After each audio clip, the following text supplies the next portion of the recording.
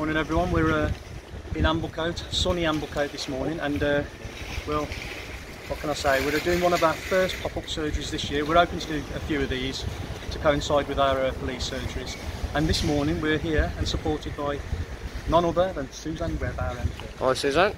Good morning, it's a lovely sunny morning and I'm actually thrilled to be with all three of you. I've got Cameron, I've got Pete and I've got Paul, and I'm incredibly proud. Can I just throw this one, because Pete is actually the Deputy Mayor of Dudley Borough, which is absolutely awesome. And we've got the Deputy Leader of the Council here as well, which is just fantastic. Yeah. We are talking to residents, but we have to get permissions, so we're not going to have residents on yet.